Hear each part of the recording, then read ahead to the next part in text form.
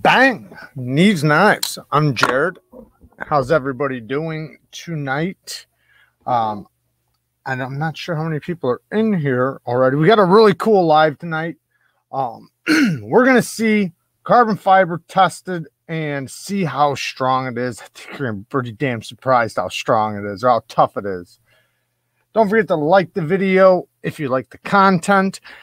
And we're going to pull up a couple different tabs. We have a few things to talk about tonight, but I think it's going to be pretty interesting today. What's up, Knife Sergeant, Russ, Lacey, Ed, Sinister? What else we got in here? Yeah, I found this actually, Kara showed me this video, and after the post, even Lavender Pants, he knew exactly what I was talking about because there's a video going around online, and yeah, it's pretty cool. But right off the bat, I want to talk about EMP knives. What's up, dummy?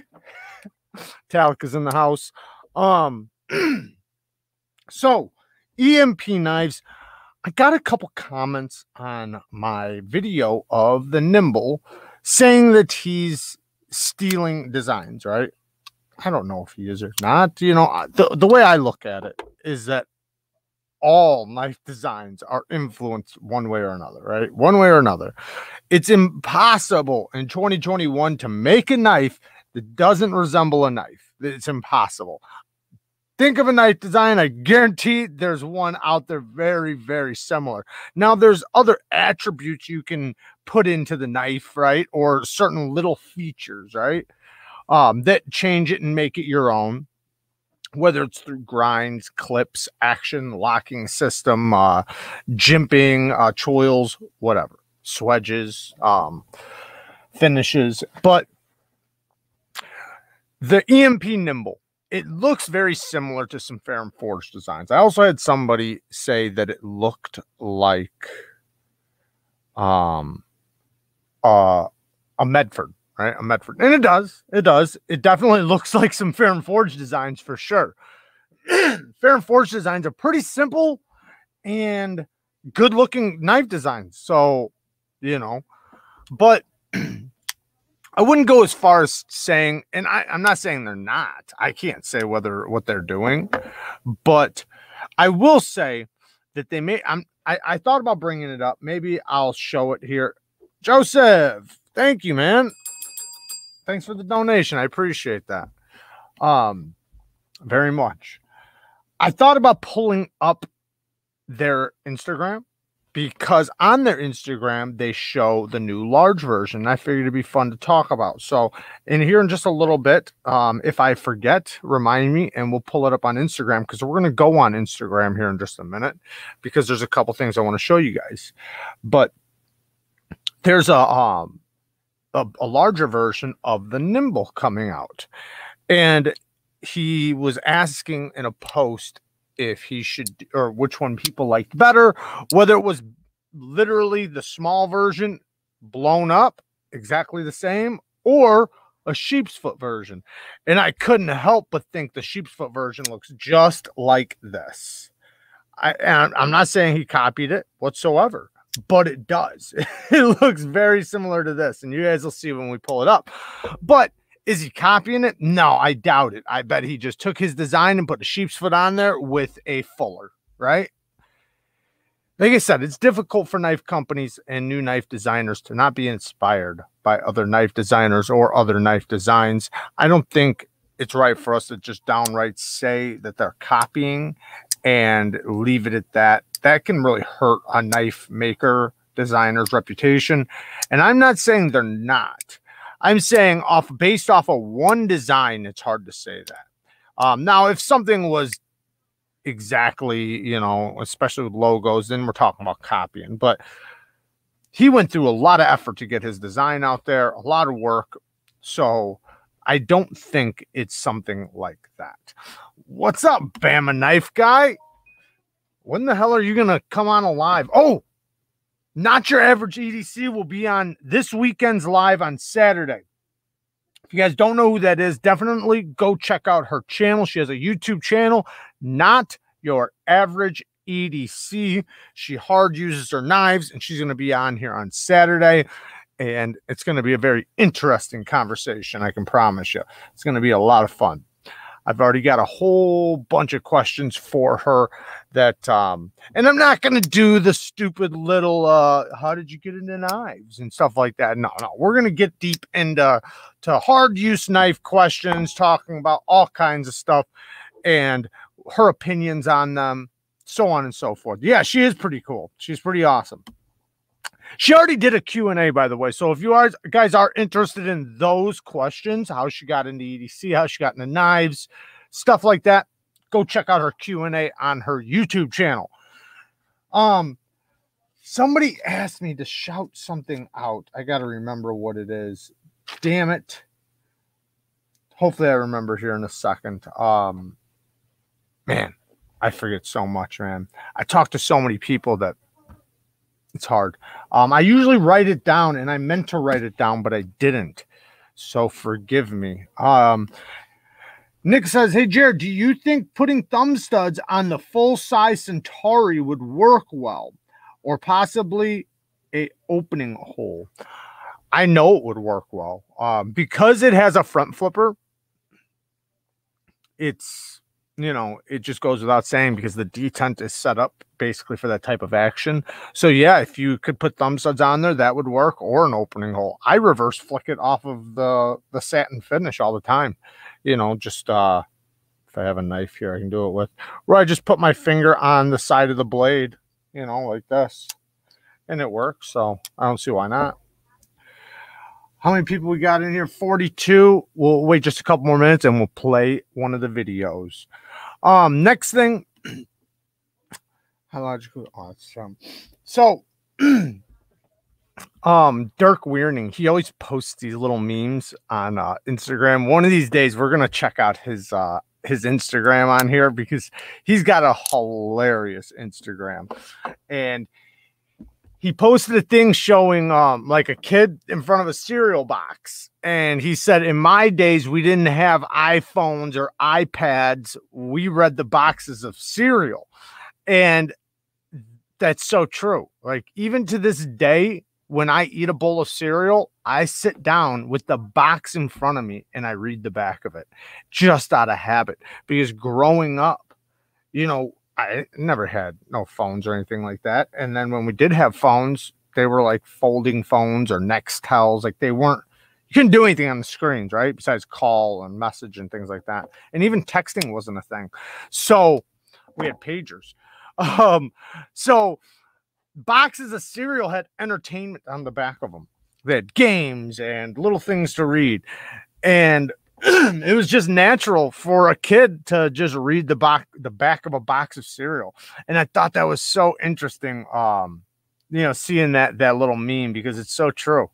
Tell me if this is a good idea. I want to make a stateside map listing of all the knife reviewers and what states they're in. That way people can view their local knife channels and maybe link up IRL.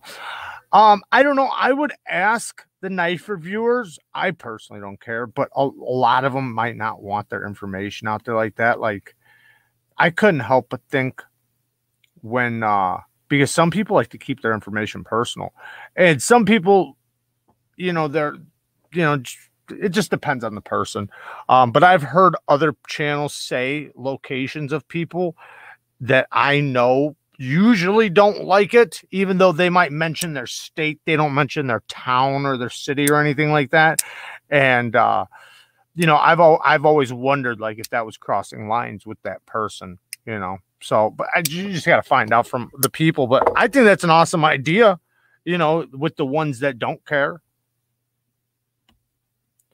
So what do we got? 49. Why isn't it not letting me like the video? Yes, I like my own videos. There it goes. All right, 51 in here. All right. Also, guys, I want to thank you guys for tagging me in on Instagram with things. I really do appreciate that. It definitely helps get the channel out there and spreading everything. You guys are awesome. I do appreciate that so much. Bama's in Tuscaloosa, Alabama. Come fucks with them. Bring hash brown, Shane.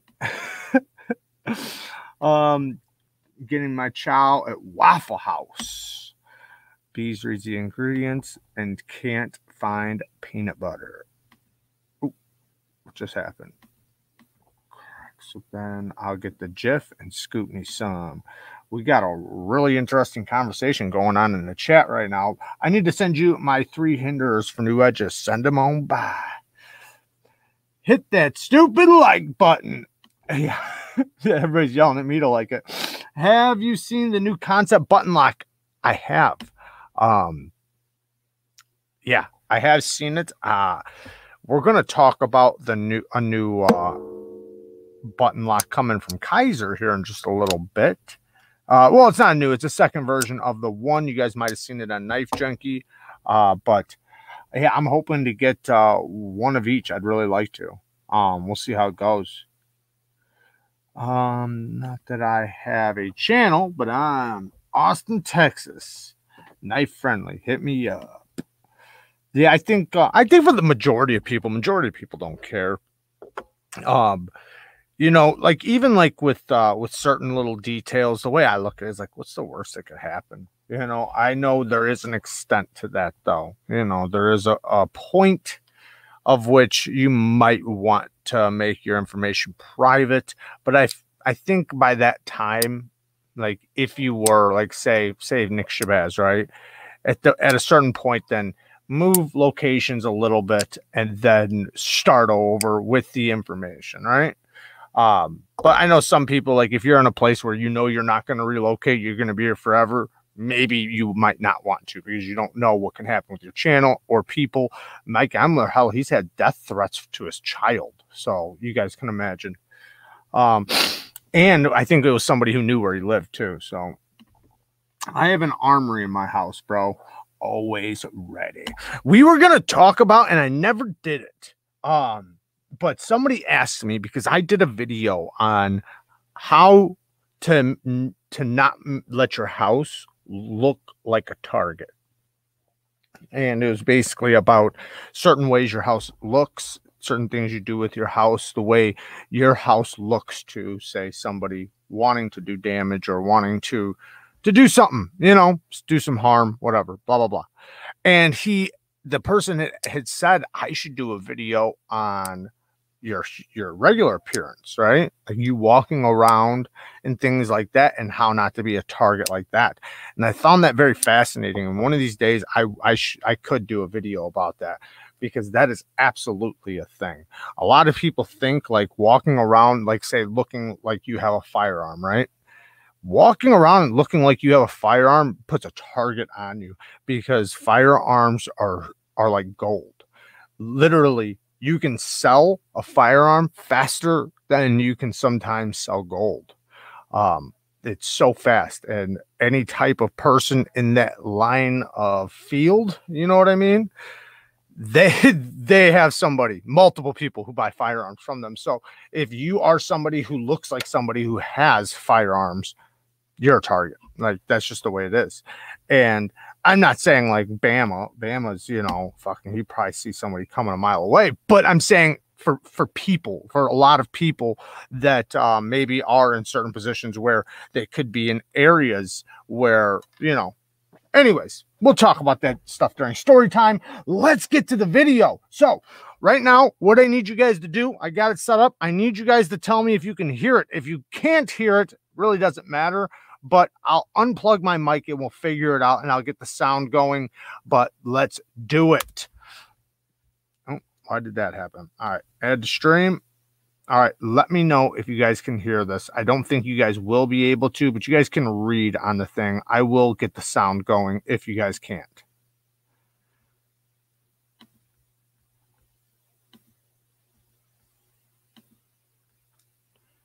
Can you guys hear that?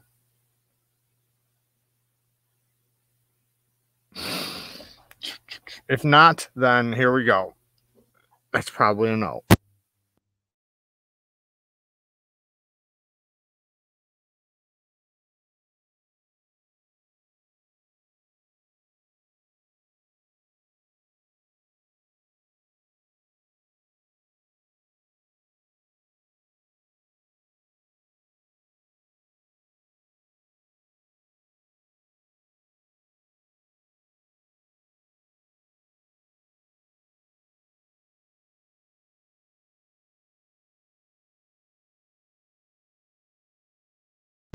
Sorry, I was muted.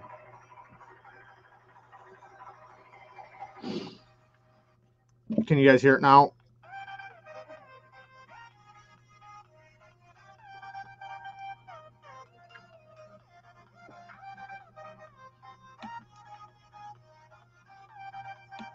Are you saying you guys can't hear me? You guys can't hear it at all? Nothing? Can you guys hear my voice? Okay, you guys can hear me, yes. Yes, but it's low. Okay. So the reason why is turn up your mics because we're going to get rid of this mic. Now let me know if you guys can hear the video. I'll turn it up. Oh, that's all the way up. No, it's not. Oh, I messed up. See what you guys got me doing now? Sorry. All right. I'm just gonna fast forward to Buffalo Horn, but really you just need to read. You guys don't need to hear it that well. Just so you guys know, there's not really much sound. It's just music. So who gives a fuck about music?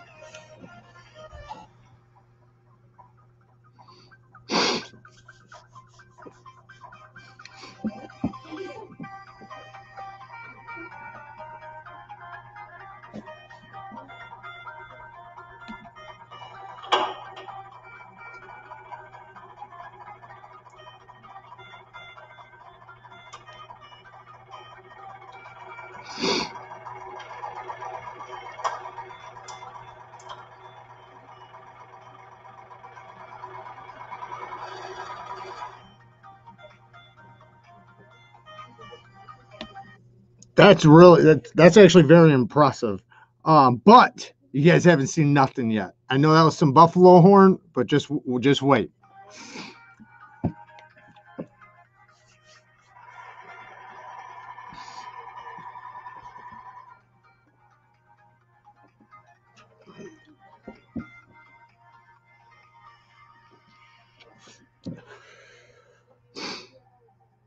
I believe it's next.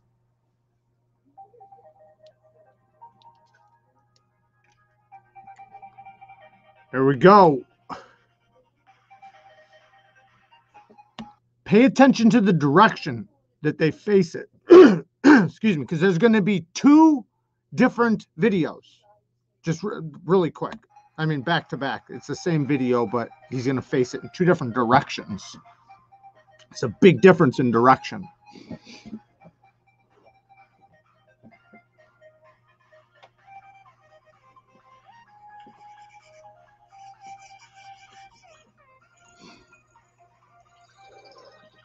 Looks like he needs to anchor his thing down a little bit harder.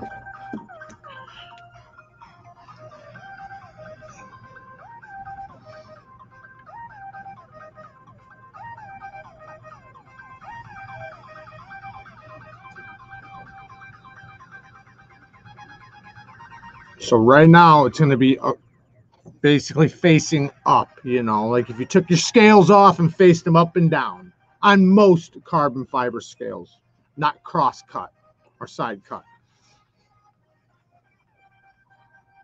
What do you guys think? I want to hear in the chat. What do you guys think? What do you think carbon fiber will be able to hold facing straight up in a cube? Remember, we're going to see it turned over.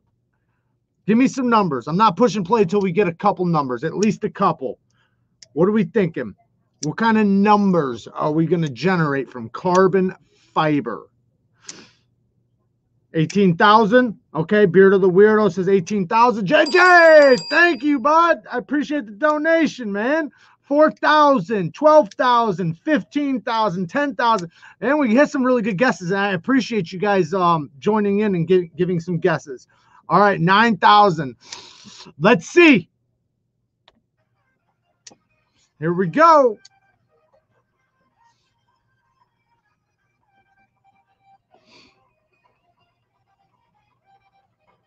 Damn.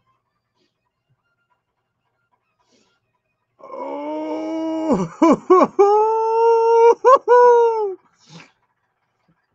Everybody talks about how light carbon fiber is, but how fucking strong is it?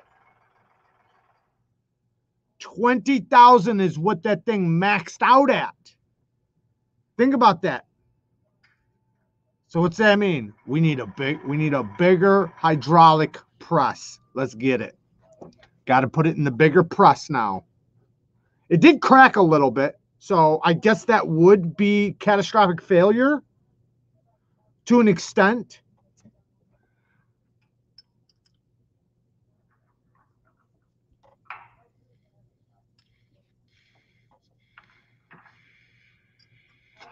Mike Emler says 25,000.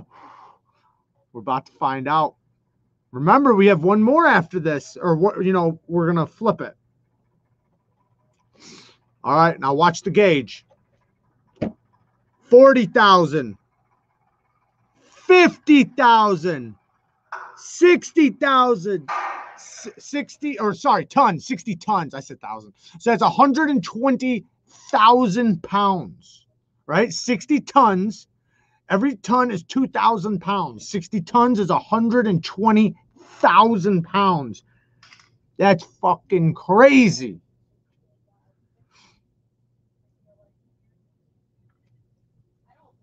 That's nuts.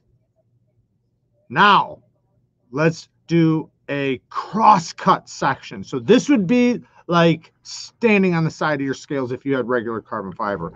All right, let's watch it. 20 tons. 40 tons.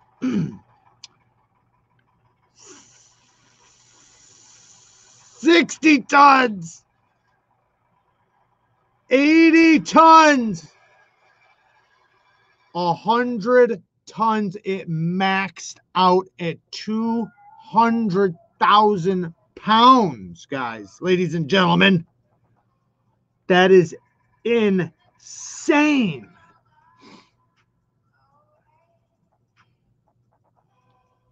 It's still there. It didn't even crack. It didn't even have a malfunction. There was no catastrophic failure. That's crazy to me. That's mind-blowing. You see where it pressed it, but you don't see no cracks or hairline fractures or anything. Look at aluminum. Gone. Here's titanium. Gone. Now, remember, guys, that's not hardened titanium. We're going to get... Oh, shit. I accidentally got rid of my other thing I had set up. I'll fix it. Don't worry. That's crazy, right? Now, remember, that wasn't hardened titanium that he had there. That was just raw titanium. It's going to be different with hardened titanium. Just like steel, it can be hardened.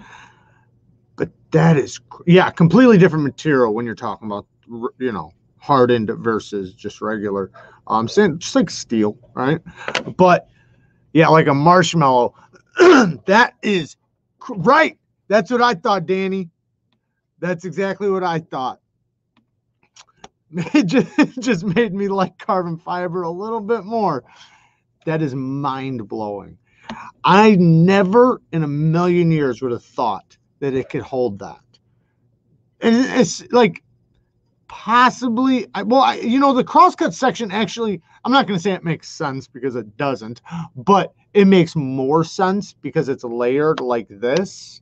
So it does make a little bit more sense. But the upright version, that's the layers slapped on top of each other and then flipped upright. So the layers are running side to side. That's crazy. 60 tons? 120,000 pounds? Because I'm telling you, I hate carbon fiber. I don't care how strong it is. My Aunt Dawn says she needs to see a Rockstead. I do got the Rockstead pretty close. Let me grab it. Oh, I can lean it in. We got old Rocky right here. I took her apart the other day and re-oiled her up, gave her a little TLC. Very smooth, very centered. These things are so easy to take apart and put back together. Easier than a Sebenza. Just 2 screws, bang, bang, that's it. They go through to the other side, so there's nothing on this side or the show side. Very easy.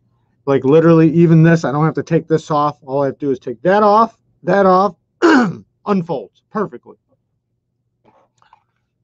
Got the slip. I respect the hell out of it, but I gotta be in a carbon fiber mood, all retro 90s vibe kind of thing to do. See, I'll be honest, you know, it's not that I'm over carbon fiber. It's just, man, we see it on so much.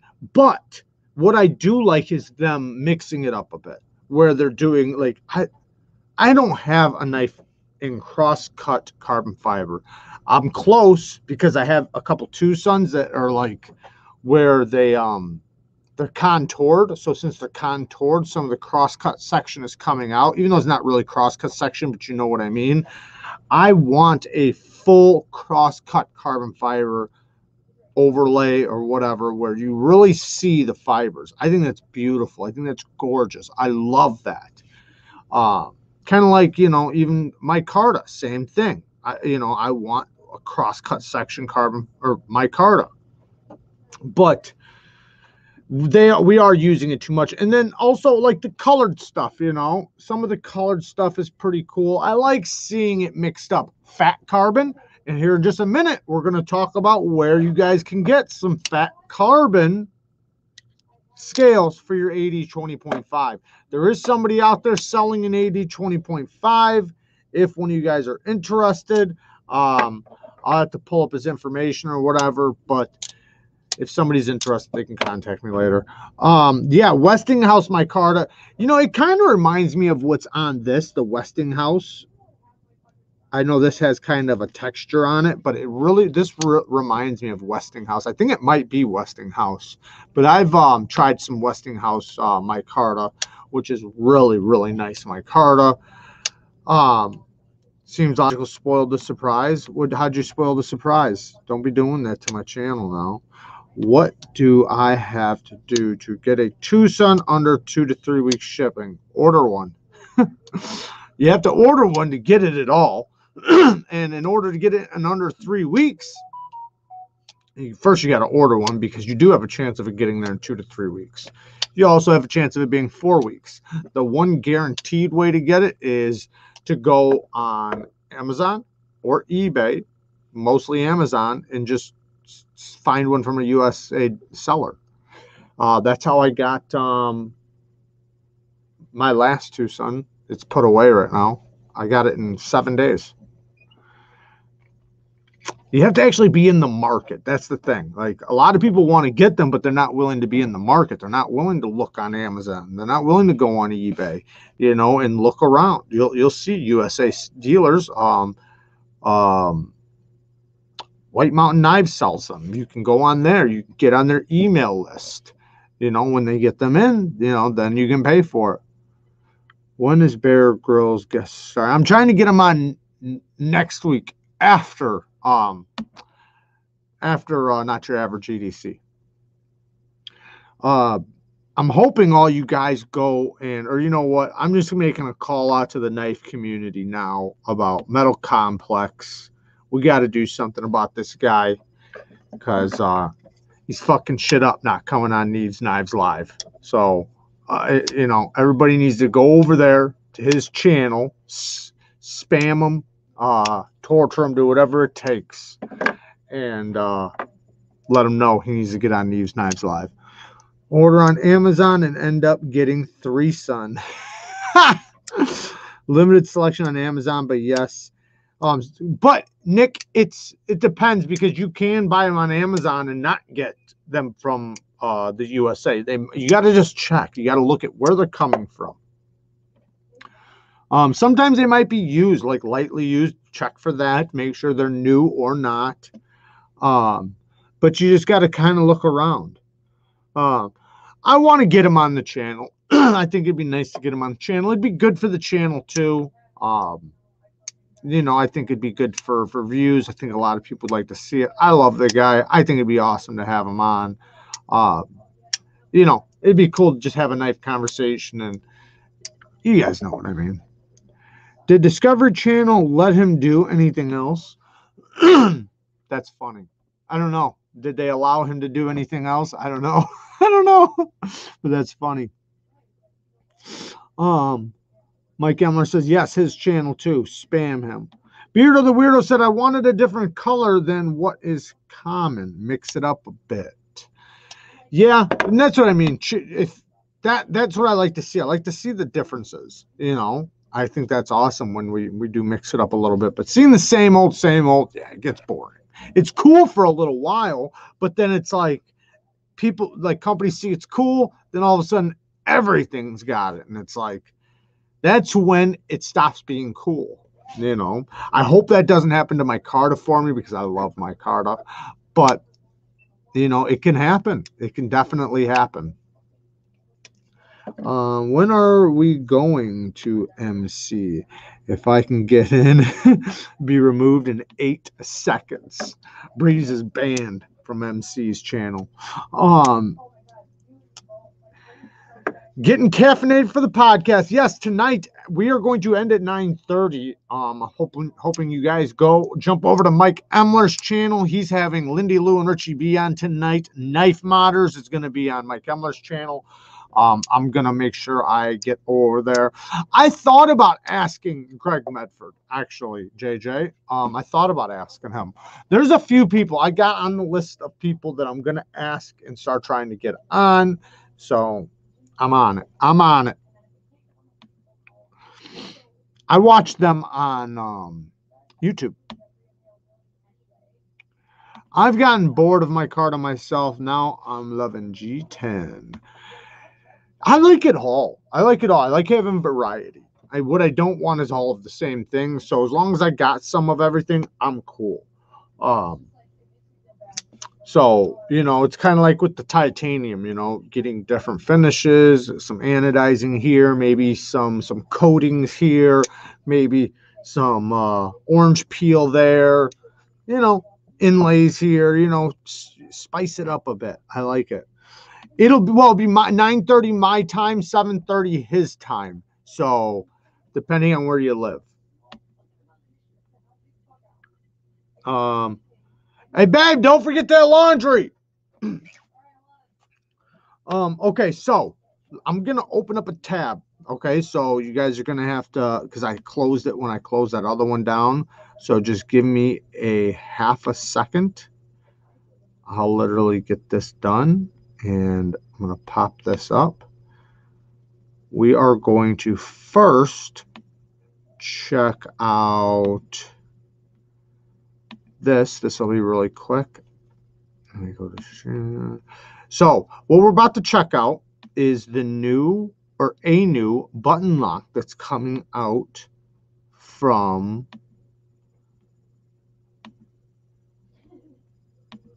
Kaiser. Okay. So here is Dr. EDC from Kaiser Knives. And if we scroll down here, you'll see the Cormorant. So this is going to be the new version of, you see it on the left thing. I didn't mean to do that. You can see and read all about it. The new patented locking mechanism he's doing. That seems very interesting. You guys can see it on Knife News.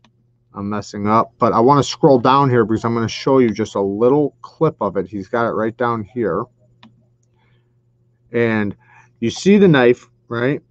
Now, the grooves are cool because I didn't like the old Cormorant. I liked the knife, but I wasn't a big fan of the white and the X's on it.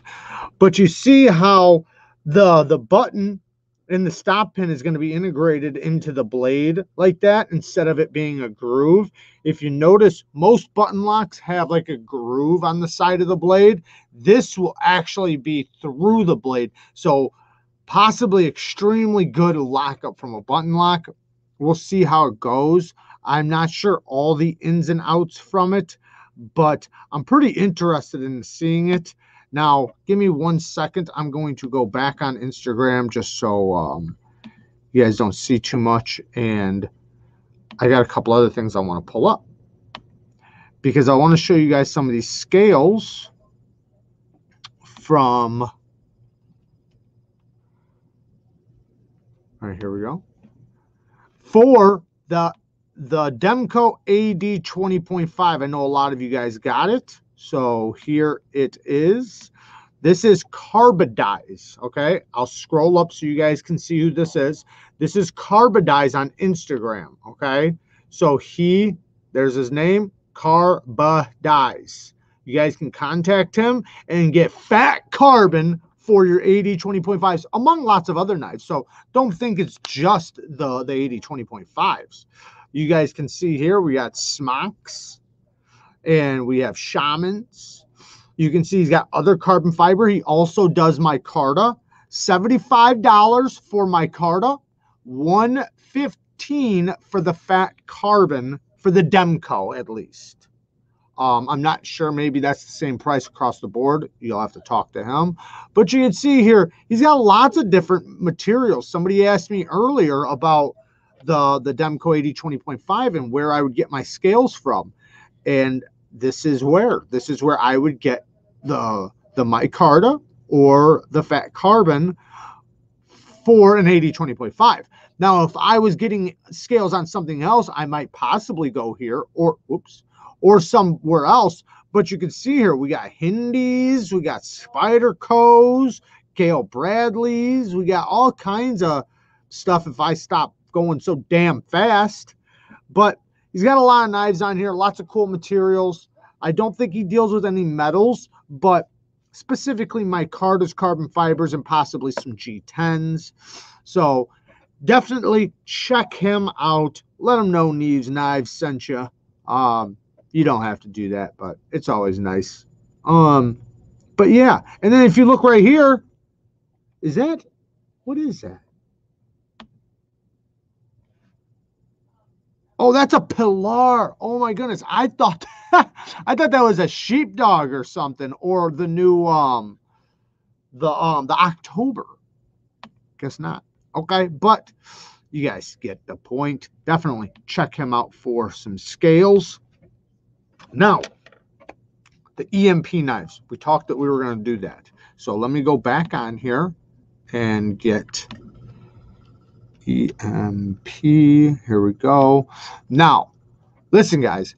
I don't want you guys taking this. I'm not saying he's stealing anything. I'm not saying that. Some people came to me saying that. And I'm saying he's not. I'm saying that knives these days, you're going to find another knife that looks similar. You're gonna. If anybody makes a knife in 2021, you can be damn sure you can find another knife somewhere that looks similar. So I'm saying that I did notice one of them resembled another knife. Somebody said Ferrum Forge knives. I agree. Somebody said some Medford knives. I agree. But it's not, I don't think it's design theft or anything like that. But let's take a look at it. Now, we have the new EMP large. Excuse me, man. Sorry, I keep coughing. This is a large version. So you'll see we have a sheep's foot version there and a drop point version.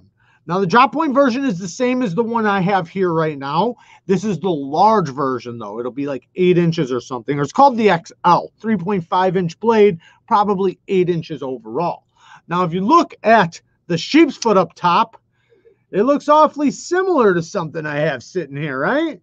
Awfully similar. Now, I'm not saying it's a copy. I'm not saying that. I'm saying, you see what I mean? You know, it's difficult for companies. Yeah, this one has a little hump right here. That one doesn't. So I'm not going to sit here and say that this is, you know, he's stealing the design from this. He took the design he already had and put a sheep's foot on there. Yeah, it's got the groove in the hole, very similar to this, but it's still not the same. Very different. Exactly, Mike. Very, very different. Now, let's take a look. Oh, shit. I messed up. All right, right here. So here it is in colors, because remember we have the frag version and then the raw version. We have the size difference. So the middle one is the one I have, the one I just did a review on. And if you guys don't know, I'm talking about this knife right here. I'll pull it out. The Nimble. I just did a review on it. Awesome knife. Very, very well made. QSP is making these. I was unaware that QSP could do this level of quality. It feels like React quality. So hats off to them for that. But you can see the size difference. Big, big difference. Now, oh man, why did that happen? Give me a second.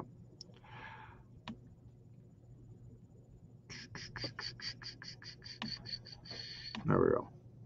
I'll put you guys back on here. Just give me 1 second. I'm pretty sure he sold out of all the orders from the what the hell was it called? The Thick Boy? Yeah, the Thick Boy. You see metal complexes up there. Oh, I should have showed one of my videos was on Dr. EDC's channel or page. I should have showed that. He featured one of my videos from Instagram on his channel. I thought that was awesome. It's always nice when you see some of the knife companies feature your videos. Definitely check out EMP EDC. Get your orders in when they drop. The large ones, I don't know if they're out for pre-order yet. Definitely check his stuff out, and then you can find out yourself. I'm not positive. We have 68 watching. I noticed Red Wolf went live right before I was going live. Maybe he doesn't know the times I go live, but I thought that was interesting that he did that. I don't care, you know, I care less when he goes live. But I seen he did a post the other day saying he was done with this stuff, like done with doing videos, and I really hope he doesn't do that. I hate to see people leave on terms that are negative, and he seemed like it was kind of negative, his decision on leaving. He did a post. You guys can go read it if you want to. But yeah, I'd rather somebody's going to leave the community. It's based on changes in their life because they want to, or something better. I hate thinking that somebody's leaving because of drama, you know, that damn drama. Kyle from Red Wolf EDC. He did the video on the beef with Liang Ma and stuff like that, but yeah. What's next? What's next? What the hell did I mean there? I don't know what I meant there. Sometimes I write down shit and I think that, oh, you'll know what you're talking about when you read it. Nope, no, I won't. Super Steel Steve is calling everyone out on leaving YouTube, not the community. Oh no, I know that. That's not what he. That's not what he was talking about. What he was talking about was leaving. Like, I don't know. Maybe he was just talking about YouTube and going on to Rumble. I tried to make an account on Rumble. I definitely watched Steve's video on Rumble, testing Rex 121. But yeah, there's no way like I could just shut it down and restart there, start back at zero. Like, I'm not going to do that. I would do both and post on both, and then if it happened, you know, like if I had the opportunity to change or something, or like, you know what I mean, then I would do that. But, you know, trust me, I don't like what YouTube does. It is their platform. They get to decide, you know. So I appreciate being able to be on a platform right now. So I do want to get on other platforms 100%. And I don't want to support what they do, but it is a business opportunity for me. So I do have to play by their rules. And, you know, in the future, when I do have a little bit more leverage, then I'll switch over, you know, or something like that, you know, or just do both and, you know, do a friendlier one here and not so friendly there or something. I don't know. But yeah, I don't, you know, whatever. Yeah, he had a lot of drama related videos. and I think he just got a bit of heat because of it. I'm fine with it. I mean, when you make drama videos, that's what you're going to get. And I'm not saying that's what happened. You said that's what happened. I don't know what happened. I seen he said something about lefties thing. I don't know. I kind of expect drama. I know drama is going to happen. Fucking, I can't think of a time in my life that it wasn't drama surrounding it. So, but this is the one place I didn't have that. So I hate seeing it. So, but it is what it is. I just try not to play into it as much as possible. And I'm not saying like that people that are talking about it or doing anything like that are playing into it. I'm not saying that. I'm talking about actual drama. Like that's you know, like the talking back and forth, you know, drama, you know. So I don't know. Do you have a favorite Tucson titanium frame lock off the top of your head? Not a favorite.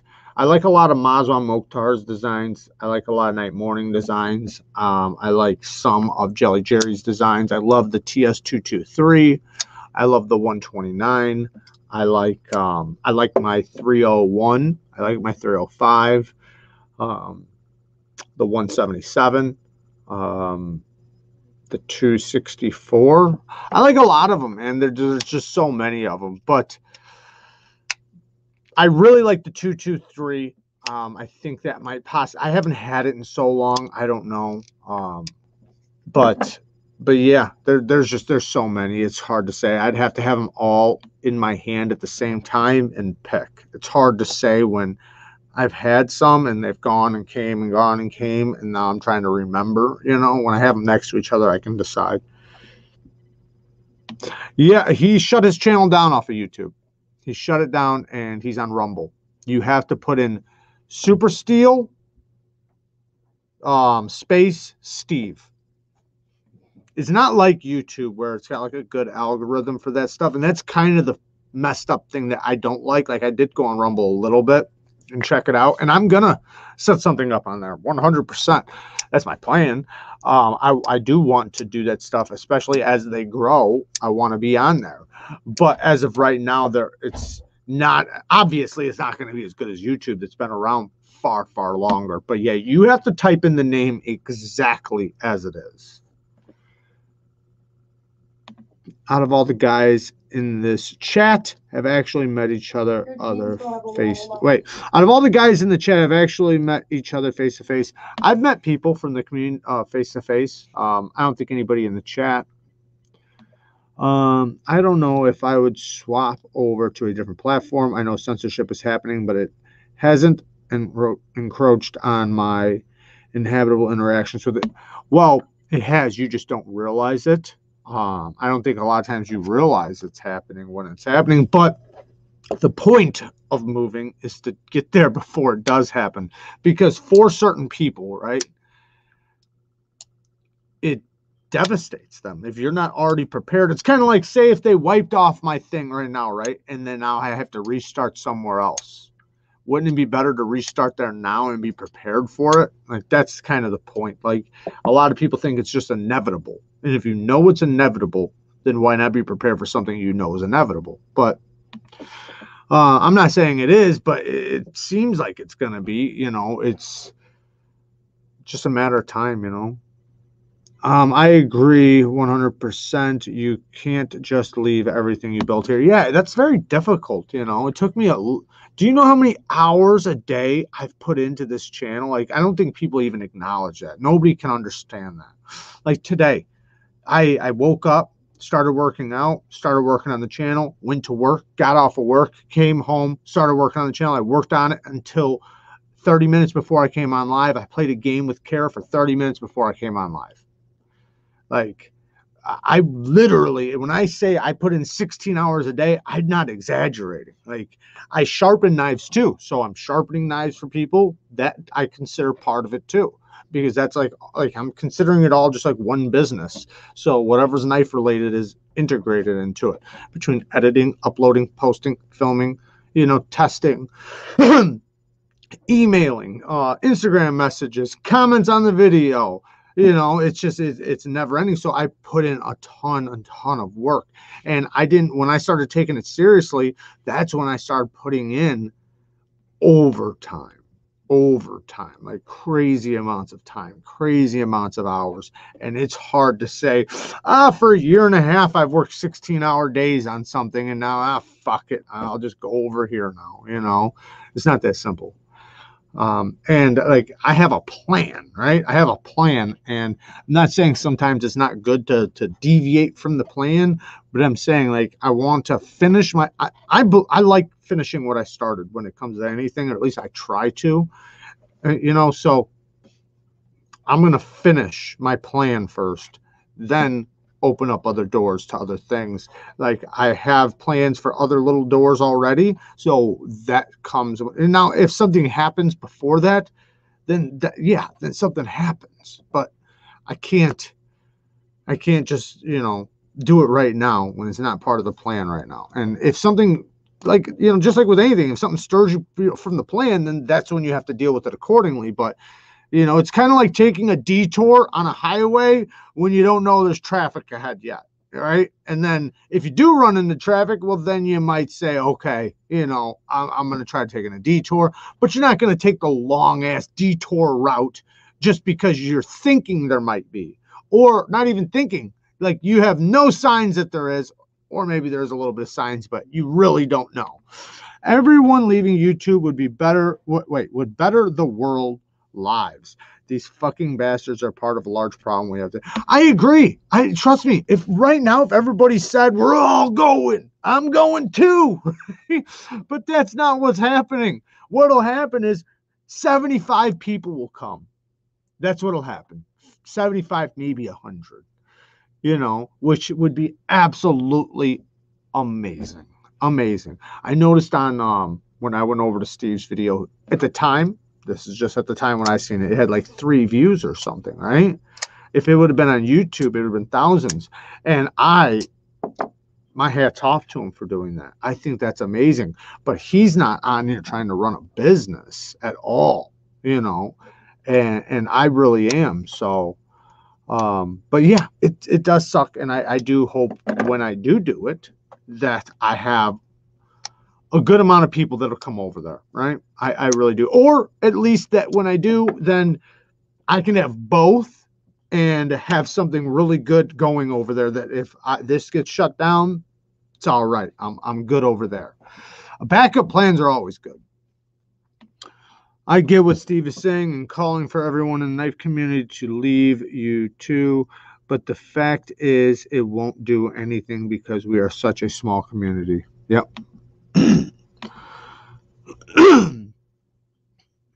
I'm lost, Manamba.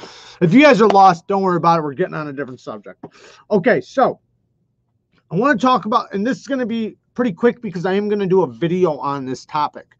And this is about stones. The knife community is such a random, tiny thing on YouTube. Wouldn't even notice. Yeah, no, they wouldn't care if everybody left. But the point is that everybody would go somewhere, because you got to imagine that it's not just them, right? It's not just the knife community. It's dozens of communities. There are a lot of communities doing that. So it's not just that. And I'm not saying they would even care. They'd probably like it better because then their echo chamber would be bigger. Of course. So maybe that's why it's not good to do that, because in that case, you're kind of accepting defeat, or whatever you want to call it.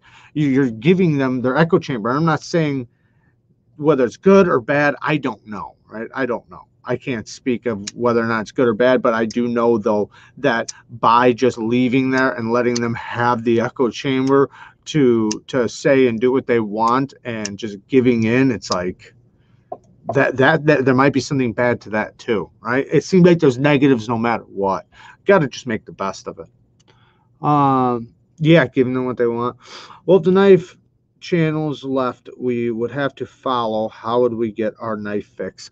But there would be other ones, right? There'd be other ones and other channels and other this and other that, and people would find it's difficult and wouldn't do it, you know, because they, you know, there's so many different avenues. That's why eventually, you know, that's a good way. Like right now would be a great time for you guys to start looking into it, right? look into Rumble, set up an app, start checking out channels over there so that you already have it. So that when it does happen and it does wind up going over there, you guys are already prepared too. But most of you guys won't do it. And that's the point. You got to go where your audience is, no matter what. And I'm not saying there won't be an audience there, because of course there will be. Of course there will be. It's just it'd be like restarting. It'd be like me shutting down my channel or me starting a new page. The one benefit to starting a new channel is that you already have started one, so you know what you're doing a little bit better. When you first start a channel and you've never had one before, you're like in the dark. It sucks. You don't know how to do anything. We would be watching knife fights in YouTube between crazy people trying to find out what they're carrying. The problem is that other platforms aren't as easy as YouTube, because YouTube has been around for so long and has such a huge reach. Yeah, and that's kind of my point too, is that there's so many cool features to YouTube that you do have such a huge reach. It's great. It really is. There's just things that, just like with anything, there's things that suck, right? There's goods and bads here, just like there's goods and bads there. Pick your poison. So, sharpening stones, right? Sharpening stones. You guys watch my video, I'm sure. If not, the Work Sharp Precision Guided Sharpener with the attachment. Sold out like 2 minutes. It came back out. I'm surprised they got them back out. It's actually a good thing. That's good news, because that means that look at how fast they dropped them again. Yes, they sold out faster than you could say they were there, but they made them and brought them back quick. So that means they'll probably do the same thing again. Some more good news. I have somebody contacting me on Instagram. They just mailed it to me. I haven't gotten it yet, but it's a prototype of one he's making. An attachment for the Work Sharp Precision Guided System to hold 4-inch stones. Now, 4-inch stones. A lot of you guys went out and got the venev stones, right? I said, get the venev stones, get the venev stones. Those are the best stones. They're going to give you the edges you want. Now, though, I stand by that. I think that was the best thing to get, because it's going to be the most versatile. However, there are other stones you want in your arsenal. Aluminum oxide stones. Possibly, because there's different things, right? There's different steels and different edges, like carbon steels, right? Carbon steels don't like diamonds. You know, you didn't ask Mike Emma, right? Like, I guarantee he would never sharpen carbon steel with diamonds, because yes, you can do it. You can do it. It's the quality of edge you're going to get from it. Doesn't like it. So aluminum oxides, natural stones, things like that are going to be far better for like carbon steel. So if you have carbon steels in your arsenal of knives, you might possibly want Arkansas stones, aluminum oxide stones, things like that. There's different stones for different jobs. And I do think that diamond stones, this is my opinion, other people's may vary. I really like the venevs because they don't wear out. They last a long time. Yes, they glaze a little bit, but I sold you guys the stone, or I linked the stone to clean them off. It's very easy. Like when I do a knife, I have to do them one time, right? Every time I sharpen them, I clean them off really quick, rinse them off, put them back in the thing. It's very fast. If you let them build up, yeah, it's going to take a while to sit there and scrub them, and they glaze faster. If you don't clean those stones off, they will glaze incredibly fast. So that's why you always just keep them clean. If you always keep them clean, they're fast to clean. Anyways, but aluminum oxide stones will be really good. Diamond plates. So you guys are thinking, what are you talking about? Venev stones, those are diamonds. Yes, those are diamonds, but they're not diamond plates. That's diamond infused resin. So a regular diamond plate, if you're going to do, and this is with certain steels, I've noticed, certain steels do take a better diamond finish, a more aggressive finish, because yes, they're diamonds, but a diamond plate will give you more of an aggressive edge than the venev diamonds if you're wanting a very aggressive edge. So depending on the edges you want, might depend on the stones you want. Now, I'm not saying that the venev stones won't give you a very aggressive diamond edge, because it will, but certain steels, and it's not even basically any steel, right? Certain steels, certain heat treats, certain this, certain that. There's so many variables that some diamond plates are going to give you a more aggressive edge than the venev stones at a low grit.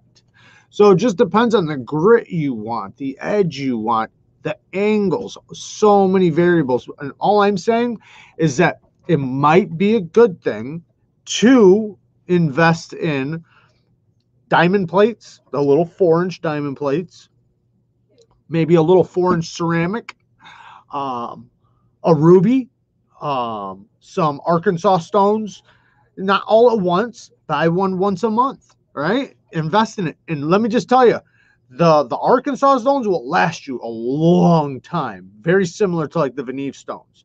Diamond plates, not so much. They don't last very long, but they're still good to have. Ceramic stones, they'll last you forever.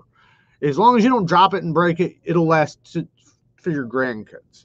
So investing in those little things will help you get certain edges. And now when you get to say edges that aren't, they're steels that don't take a good polish, well, then maybe a ultra fine ceramic might be the way to go. Now, it's going to be up to the heat treat on whether or not how good it holds it. I don't know. I know Mike does that sometimes when he wants to polish a steel that doesn't take a polish very good. He uses the ultrafine ceramic, and it gives him a very, very nice, sharp, polished edge on a steel that doesn't take a good polished edge. Now, like I said, I can't speak for how well it holds it or not, but sometimes people don't really need it to hold it like is the maximum amount of what it can. You know, some people look at it like, if I lose 10% of edge retention, is it that big of a deal? You know, and I'm not saying it's 10%. I'm just saying, you know. But when you have that system, you are open to a lot more options. And that's why I said that it's a game changer for that system. Everybody who has one, it's a game changer. And now, like I said, this other person's sending me a prototype for more. So that will give you guys another option to get a stone holder for that system. They sold out so quick, I know a lot of you guys weren't able to get it. Now, Worksharp is sending me something. I don't know what it is. So as soon as that gets here, it might be a couple weeks. I'm not sure. But when it does get here, though, we'll see what that is. All right. So next thing.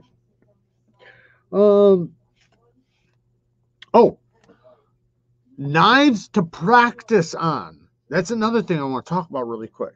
So you guys, everybody, right? When you first start sharpening, sometimes you find it winds up taking way longer than you thought.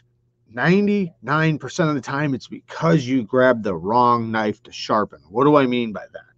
So, this would be the last knife I'd want, or I would recommend somebody to sharpen. It's AUS 10A. What do you mean? It's AUS 10A. It's a simple steel. Shouldn't that be easy?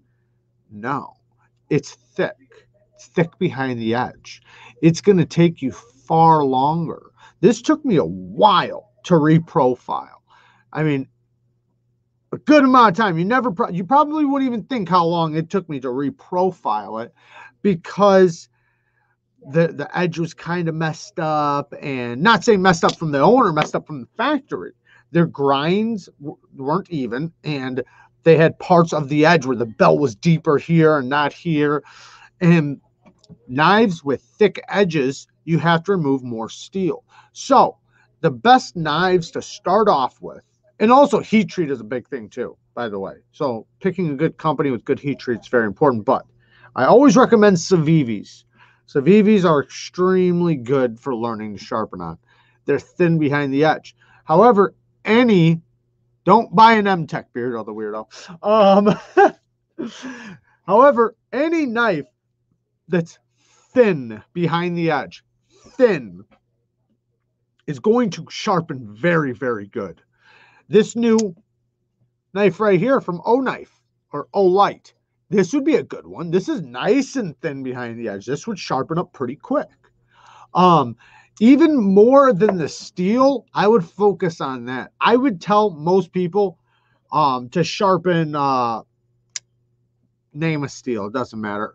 S30V that's thin as hell before I would say sharpen a steel in AUS-8 that's super thick behind the edge, because it's going to sharpen way faster.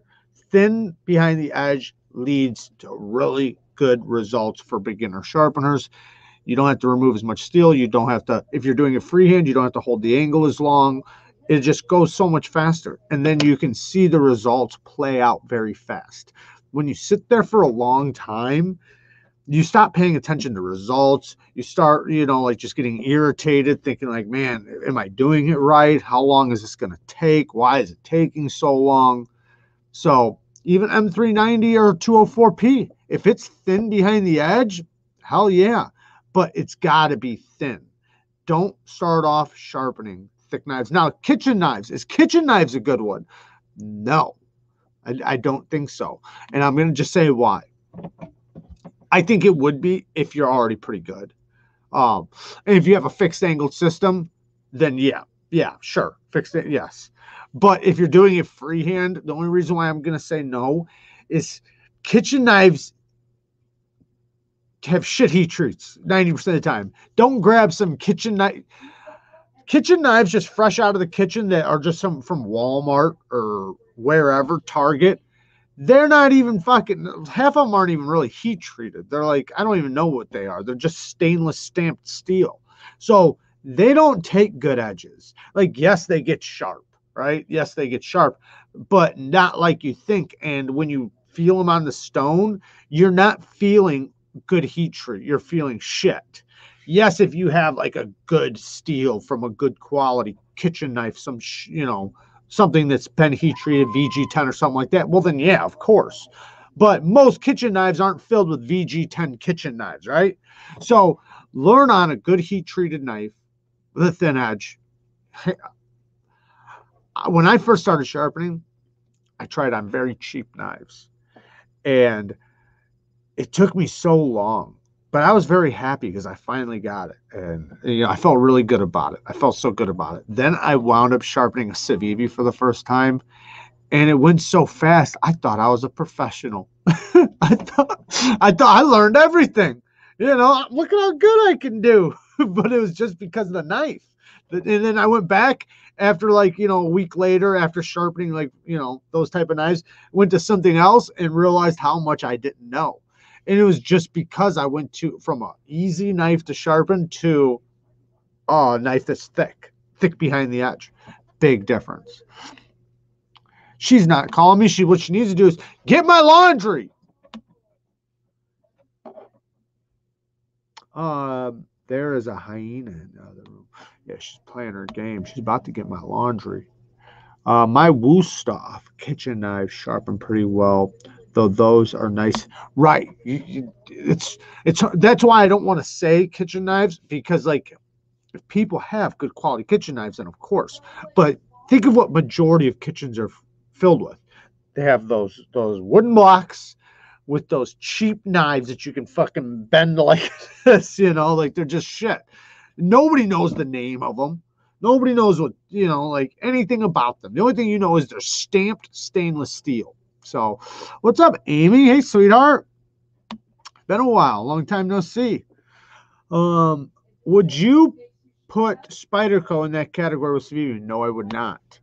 Now, I will say that when you get decent, a Spyderco can be very easy to sharpen. Spydercos are usually about 20 thousandths behind the edge, give or take, but they have a 15-degree angle on them. So normally, not all, but normally they actually put like a 15. Spyderco is one of the very few companies that actually put a good angle already on their factory edge. Their factory edges are usually a great angle. So you would have to match that angle, hold that angle. Now, after you've done some, then yeah, right? But to start off with, I wouldn't say start off with them. Now, I think they're very easy. I do. And they can be. But freehand, you have to hold your angle low. And their heat treats are normally good for newer ones. I don't recommend doing older ones for the first few knives you sharpen. It just depends, though. But I mean, it can be good. If you have a fixed angle system, then yeah, maybe. But remember though, it's 20 thousandths behind the edge, so it's going to take longer than a knife that's 10,000, 15 thousandths behind the edge. My favorite wear are worthless and not even going to get touched by a stone, or even on my most bored days. I just did my boss's kitchen knives. They were wrecked. And all I did was I just brought the work sharp. On kitchen knives and fixed blades that don't really require a real quality freehand or fixed angle system edge, I just use the work sharp. Does them fast, does them good. They have a good edge. They're hair shaving, you know, paper cutting edges, and they're convex edges, so they're tougher, which I think is really good for kitchen knives. So that's what I do with kitchen knives normally. Now, certain kitchen knives, yes, I'll put a fixed or a freehand edge on, but with those type, they were like what you were talking about, just some cheap kitchen knives of, you know, question mark steel. She's funny and pulls no punches, and she'll fuck a knife up using it.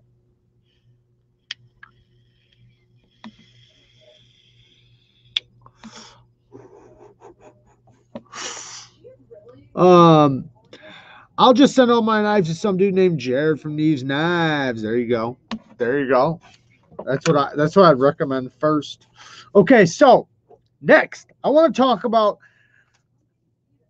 shit knives. Okay, crap knives, knives that, and I'm gonna bring up a company. I've seen a couple people review them soon or recently. The War Spear knives. You guys probably seen my video. I did give one away, the best one.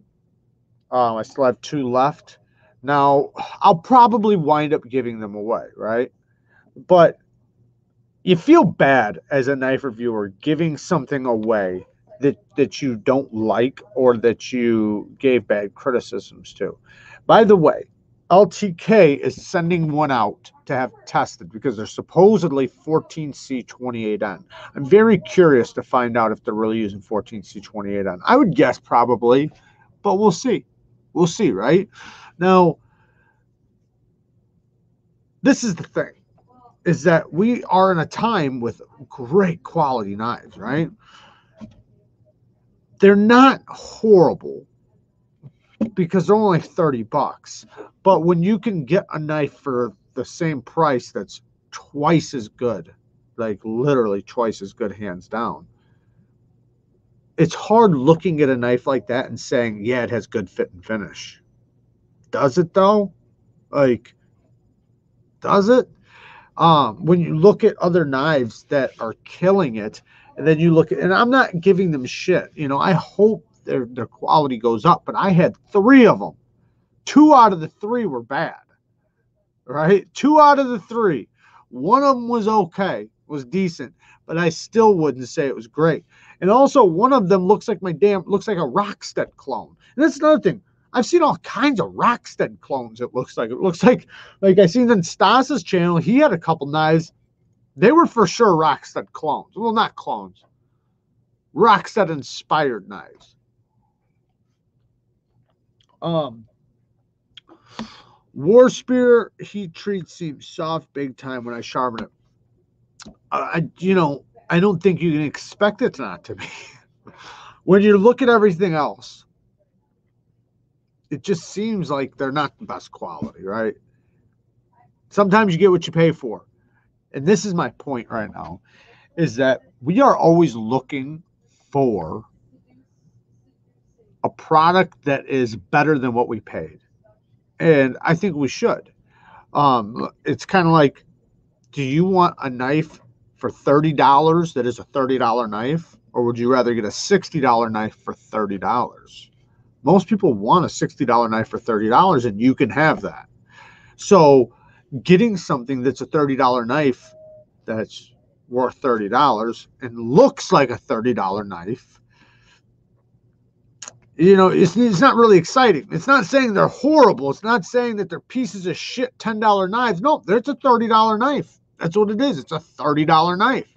But there's so many other companies that have knives that are $30 or $50, but they look, feel, seem like $100 knife.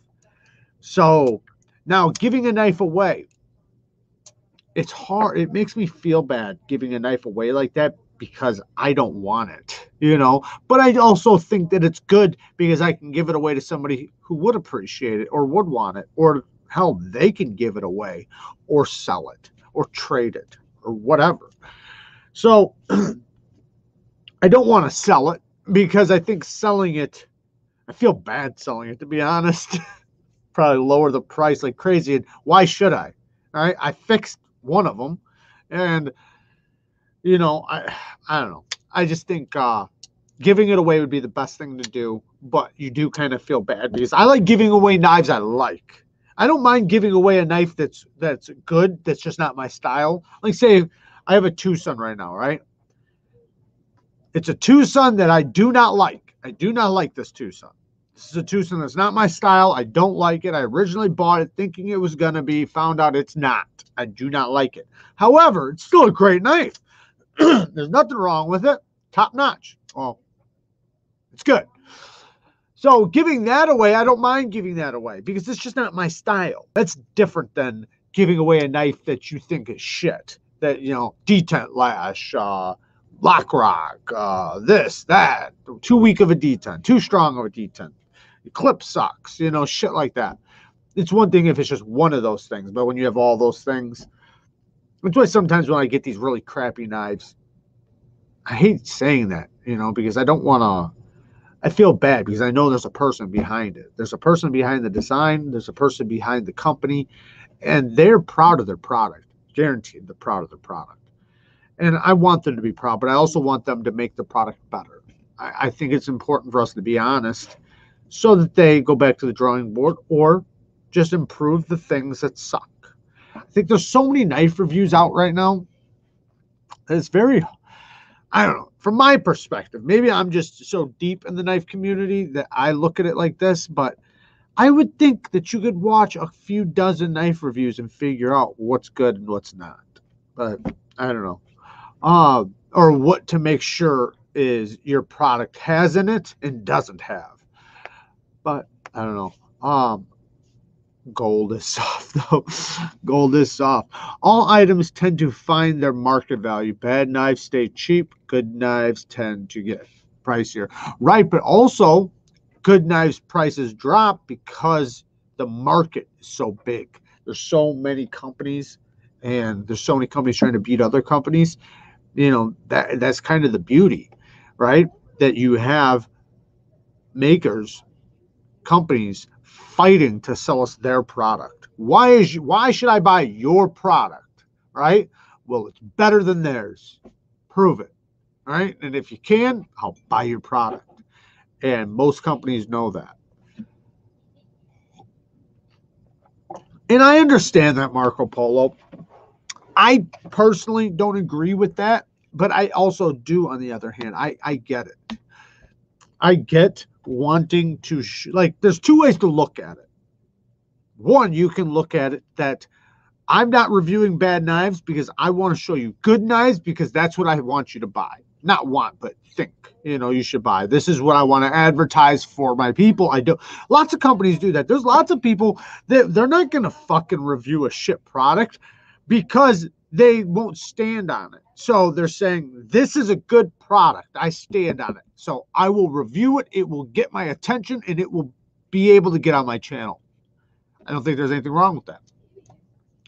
However, I do think there's something to showing the negative ones so that you can show people and tell people you might not want to invest your money in this. And I look at it like that, you know, but I won't just do those.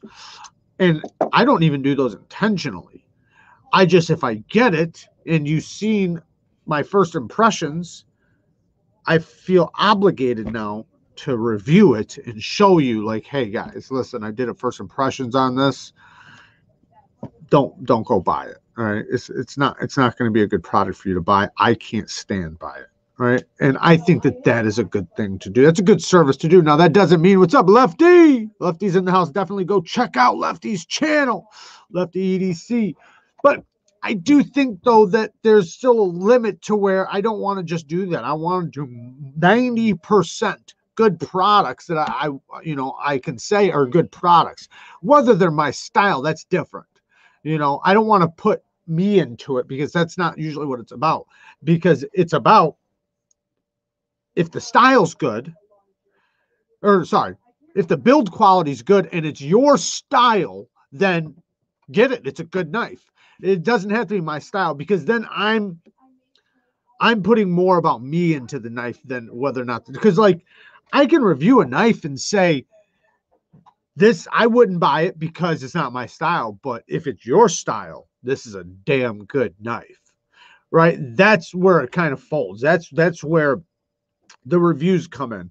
Because if it's only about me, then I wouldn't review half the knives I review, because you know what I mean? Because I would have to literally seek them out, pick them out, and buy only those. And those are the only knives allowed on the channel because they're my style, right? Then I wouldn't see half the knives I see. But it's not about that. It's about products, and if they're good quality, do they have good geometry, do the clips work great, do they cut good, do they have good heat treat? Because I don't expect everybody to have the same style as me. That's not what it's about. It's about the quality of the knife. Lefty EDC, D10 Diva in the house. Well, review the knife and be honest. Yeah, well, that's what I like to do, and I'm not saying MC's being dishonest. You're saying that. I don't think he's necessarily being dishonest. I just think, I don't want to talk about anything personal or anything like that, but like there was a knife recently that he wasn't gonna review because it was shit, and he doesn't want to bash a company. Like I was just saying, there is somebody behind that product. There's somebody behind that product, that design, that company. And if he doesn't allow it on his channel, well, then it could possibly be shit because it didn't wind up on his channel, or review. Now, I don't know. I don't want to speak for him, but you guys have heard what he says, and that's how he feels, and he's going to run the channel how he feels necessary. And guess what? It's working for him. It's working for him. We can't. Hats off to him, man. I mean, what he's doing better than me. Fuck, maybe I should take notes. But no, I like to run it the way I like to run it, and I try to bring good products on here. And if I do get a bad product, I try to say it and say what's wrong with it, what I don't like. And sometimes it is a good product. There's just things about it. Like kind of like the one recent one, or not the most recent, but the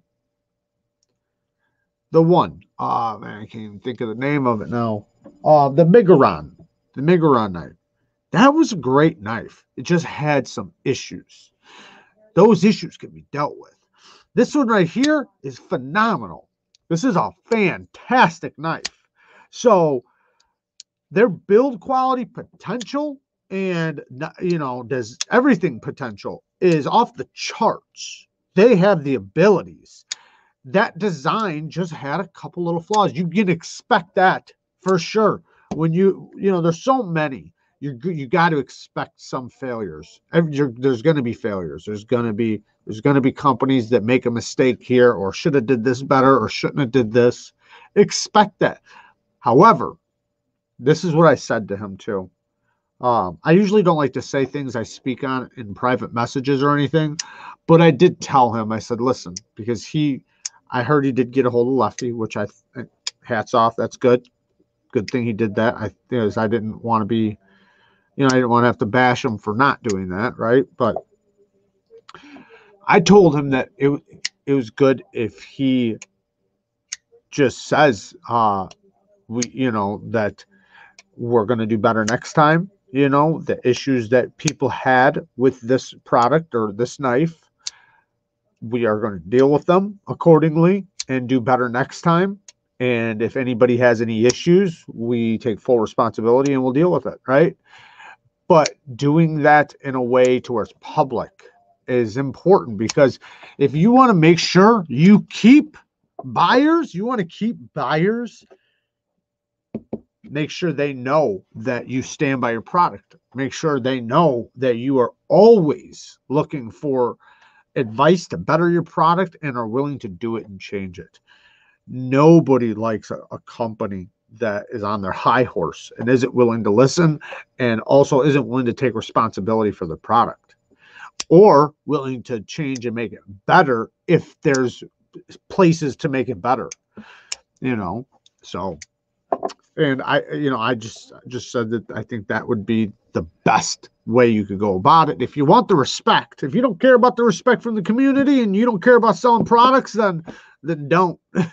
If you want people to respect your product and want to buy your product, be honest about it, you know, take responsibility for any issues and be open about it. We're talking about a knife company. If they sell a knife with issues, that's it. That's all I was talking about. Snuzz. I was talking about knife companies. If they sell a knife and the knife has issues and they don't deal with it or respond or take the product back and give you your money back, or they hear like all their knives had bad clips, well, then the next line that you come out with needs to have better clips, you know, and make sure you tell the community, listen, we heard your complaints. Your complaints are the clip sucked on this. Guess what? The next batch is going to come out with a better clip. Or, you know, the next knife, right? That doesn't necessarily have to be that, you know, that, you know, model or whatever. Anyways, we're going to go to another subject. That one, I think, got off on the weeds a little bit. But yeah, I'm definitely interested in the Warsphere 14C28N test. I think it's going to be good. So I was talking about knives that don't feel like their price, right? Knives that do feel like their price and above. Like, you know, we always talk about Tucson's, right? Tucson's, they definitely feel above the value of what they cost. Civivis definitely feel like way above their cost. There's like even these Miguron knives, they feel way above their cost. At least this one does. The other one, not so much. Knife Sergeant, I know I am a CRKT apologist, but I don't think that they ever thought they were the best on the market. They just think they're still good or innovative. I do think they're very innovative. But I just think they should play to the community a little bit more rather than the people that buy at Walmart. Miguron refunded me after I reached out a few times. Seems some others have returned theirs. I wish them the best. They have potential for sure. Right. And that's what I was basically talking about. That I was happy to see them, that they talked to you and that everything worked out. Because I had said in another live that I wasn't happy that they hadn't yet. But I'm glad that they have. And I talked to them personally and basically just said, because he asked me, have people came to you with issues? And I said, yeah. And we talked about the issues. I'm not going to go into our personal conversation, but we talked about the issues and we're talking about what he can do moving forward. And I think that's amazing. That is a company I want to stand by. I want to stand by a company that actually cares about their product and cares about the people buying their product and whether or not they're happy.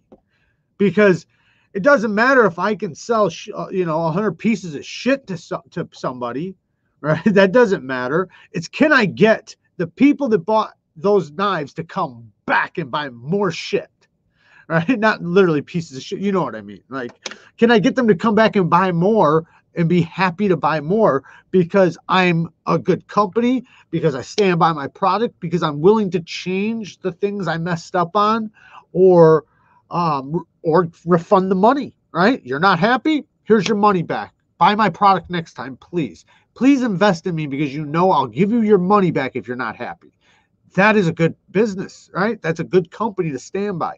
What you don't want is the company who tries to say, well, you tinkered with it, so we can't refund your money now. Or, well, just delete your name. Avoid that guy. Avoid that guy. So I think it's good that they did that.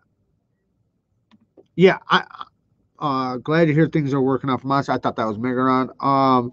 Pants clip wiggles when tight as it gets. The blade was dull. Inlay glued fell. Yeah, there were. I think the main problem, because I didn't hear of anybody else's inlays falling out. You were the only one, so I wouldn't say that was a problem with everybody. But yes, the clip wiggling, that was one thing. Edges weren't sharp. That's another thing. That's fixable, right? Because you can resharpen your knife. So we'll just put that one on the back burner. But yes, the clips wiggling. My biggest issue was where the stop pin was and the plunge grinds. But that's me. So when I mix the other two things, that's it's not a bad knife. It's just those are some little issues. So it can be fixed, though, right? It can be fixed. And that's my point. Beautiful knife. Great product. Great. A lot of things. I think some of the models weren't centered. Another thing, those things can be dealt with. Like this one, man, this knife right here is done so well. Like it doesn't even make, this thing's great so far, right? I haven't tested it, but I've been playing with it and it seems phenomenal. So I see their potential, and I seen the potential from the other one. All right, next subject. I seen Grateful Panic was talking about my hair, so now I keep checking it. I was joking in his live last night.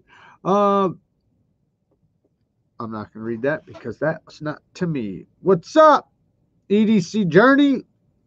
I met a guy at work who actually likes a wiggly clip.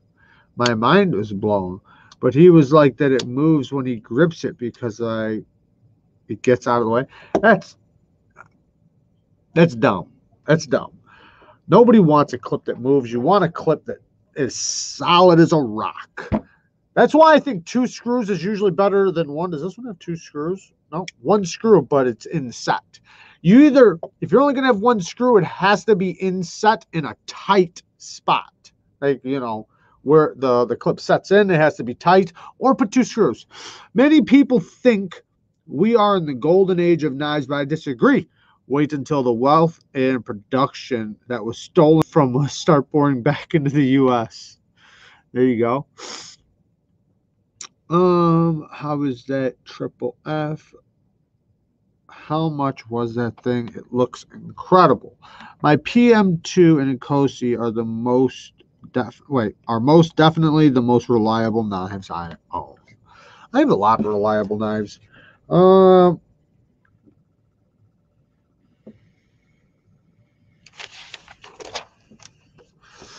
The hell did that mean? All right. I talked about that. We're in story time mode, ain't we? Oh yeah, people are saying. Okay, so we got 25 minutes. So one of these stories, I think I spoke on it a little bit before, but not really in depth too much. I'm not going to be able to get too in depth, but this one has a little bit to do with a breeze. So, but I'm not going to tell his part of the story because I'm not going to speak for him. I was not there. But so let's go. All right. So I told you guys about how we used to do CB stuff, CB radios, break 1.9 for a radio check, CB radios. And we used to have ones for like work and things like that. But a bunch of people I'm not going to speak too much about your part of the story. So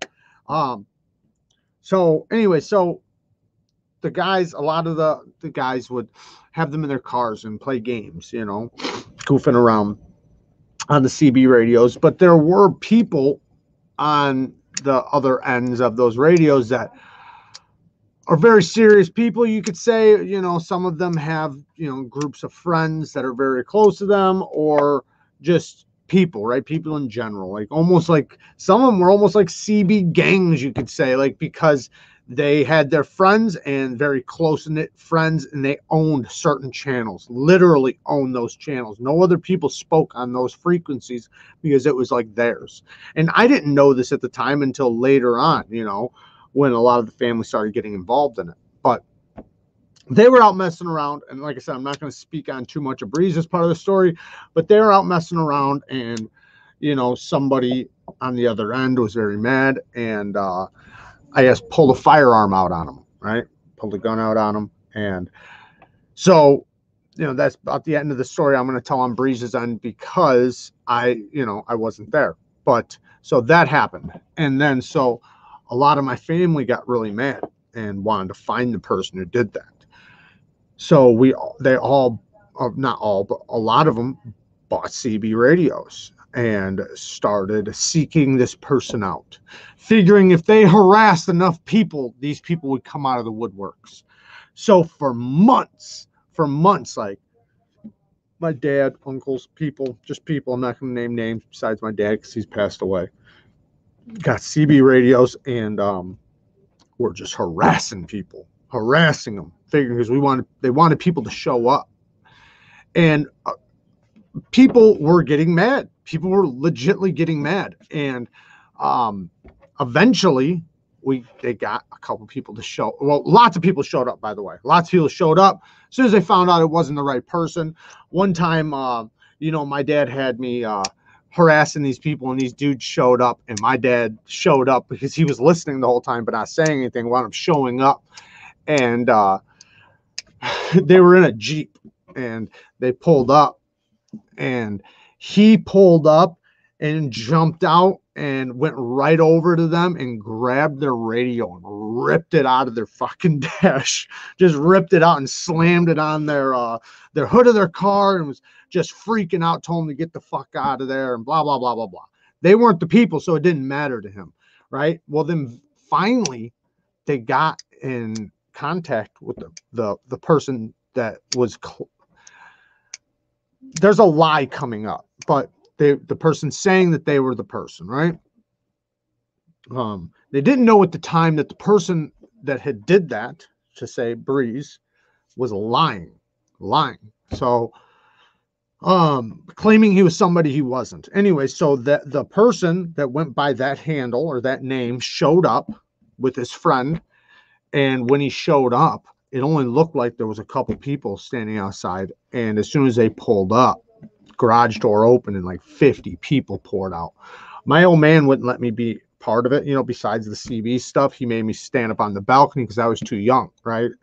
Because it was basically like grown man stuff, right? So I could watch, but I couldn't be a part of it. So I had to stand up on the balcony, and I'm standing up there, and I watched these 50 people come out and just surround these dudes. Dude pulls out a knife on my uncle, and my uncle says, "Oh yeah." He runs back and says, "I got something for that." He grabs a pipe, I think it was a pipe, and runs over there, smacks the fucking knife, and then, you know, does one of these with the pipe and the dude's chest and slams on the truck, and now he's over the top of him, choking him with the pipe. And my dad has got this other guy in the doorway of the vehicle, and is like kind of choking him and slamming the door, and like, you know, it's just kind of chaotic. And then finally one of the friends that was there actually when it happened says, "That's not them. That's not the guy." I'm not going to say the name, but he said, "That's not that name." And they all just stopped, you know, and the dudes were like, "That's what we're trying to tell you," you know, because they don't know what's going on. They ain't got a clue. But the point is the guy who actually did it to Breeze lied about who he was. So they wound up actually becoming friends with these guys.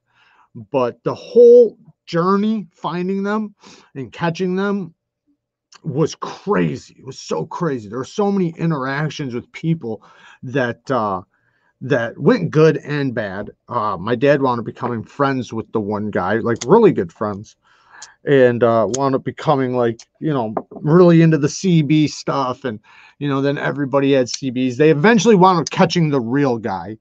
I'm sure beat writing names down and drawing. Sounds like some Dukes of Hazzard shit. Yeah, it was pretty crazy. But they did wind up catching up to the real guy. That's not really a story for right now. But yeah, it was pretty crazy. And like I said, I was standing up on a balcony just watching it. The other dudes, luckily there was somebody there that had seen what happened with Breeze that night to actually know that it wasn't the right people, because they were getting fucked up.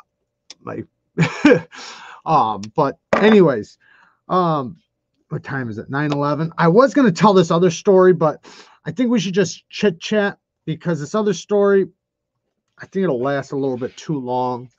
I should have just jumped on that one. He was never heard from again. I deployed to home in 2011. I deployed to Helmand. I don't know what Helmand is. In 2011. Thank you for your service. What a shithole. Yeah, it's a shithole. It is a shithole. Do you know what steel is in the Concept Damascus? I think it's 9CR. I think it's basically like the same stuff Civivi's using. That's what it is. Shout out to Tri-State EDC. He's trying to get to 1,000 followers. He's getting really close. If one of the moderators can please put up his link, I'd really appreciate it. Tri-State EDC, so that people can get over there and give him a follow. He's almost to 1,000. It'd be great to get him over 1,000. Kind of like a gift from the community. Let's get him over 1,000, please. I'd really appreciate it if you guys could just jump over there, give him a follow, get him over 1,000, because if he gets over 1,000, he can get monetized. It'd be really good for him. And you know, I remember what it was like when I got over 1,000. You know, it makes your week, man. It really does. And I'd really appreciate if you guys could just link him in the comments so that people can get there. Yes, Q and Fiend is usually pretty fast at that. I figured he would have already had it, but he's slowing. Oh, shit. I spoke too soon. I was going to say he's slowing down, but he beat me. Thank you, Fiend. I appreciate it. Please go give him a follow. Get his ass over 1,000. I know it would make his week. Shout out to Grateful Panic, too. Absolutely. Go sub to Grateful Panic Knife Reviews. That's another one. Let's get his followers up too. Let's get everybody's followers up. This community is so great. There is like a tight knit like circle like I spend my time in, and I know it's way bigger than the circle I hang out in, but I really like Grateful Panic's channel. I was telling him yesterday, I don't think he's seen it in his live, but I said you'd be a lot cooler if your live feed was inside that van that's in your sticker. You know, like if I knew that like you were really sitting in your van doing the lives or doing your channel or your reviews or whatever, I said you'd be a lot cooler if that was true. But there we go. There's Grateful Panics. Thank you. Definitely go sub to him. Here it is again. Bang. Thank you, guys. I really appreciate it. Definitely go sub to these guys. These are channels that are working really hard, and you know, I know what it's like to work really hard, and really appreciate the subs and followers you're getting. Like right now, man, we already got another 200 subs. I just hit 10K. That's so badass. We're going to be at 15K before you guys know it and having a party. I do have the giveaway coming up. Shout out to the Patreons, because we do got a badass giveaway coming up. I'm going to lay out 5 knives, and the 2 winners that win from the giveaway, I'm going to do 2. It's probably going to be more than I even make a month. I'm going to try not to make that happen. But as you guys know, I do get a lot of stuff donated to the channel. So But it's all expenses. It is. But since it is for the 10K, I am trying to make it really good. Usually I do one good knife and then one budget knife or something like that. I'm just going to set up 5 knives. There might be a budget knife in there. There might not be. We'll see what happens. Maybe I'll do a few budget knives and then 5 good knives and let them pick out, you know, 1 or 2 or something. We're going to make it a good giveaway for the Patreons this month. I mean, it's always a good giveaway. It always is. Like I said, I feel like sometimes I'm giving away more than I'm even making off, more than the channel's making off of Patreon, but that's all right. You know, the point of the giveaways was to build Patreon. So, and, you know, it's been pretty successful. I think we're up to 69 Patreons. That's amazing, man. That 69 people are out there supporting the channel. And the thing is that that's not how many entered the giveaway. The last time, I think it was like 26 people from the Patreons entered the giveaway. So it's not like these people are like, oh man, I don't want to have to fight between 70, 80 people. You don't, you know, because half of the people don't even enter the giveaways. So it winds up working out for the people that actually want to win giveaways, because there are so many people that, you know, they don't really care about winning anything. They're just there to support. So you guys have a great chance of winning great knives and other stuff too. I am probably going to give away that rail light that I got from the Through Night. This thing is pretty badass. I got another flashlight coming. I'm not going to give away this one because I got the other one coming, and it's probably going to wind up, I'm probably going to do like a top 5 EDC flashlight. But damn, this thing is like a spotlight. It is so bright. I actually put it up against my Warrior Olight. Not this one, my Warrior, which is a little bit bigger than this one. It's over 1,000 lumens, and you could clearly see this thing shining right through the Olight, which I thought was crazy. But it's just, it's a little spotlight. That's what it is. It's tiny, but damn, this thing is powerful. And I think it's only like 600-700 lumens. It is. And if you guys watch the video, I show me and Kara frog hunting, and man, you can see like so clear, just in a straight line. Like it's just a beam, like a laser.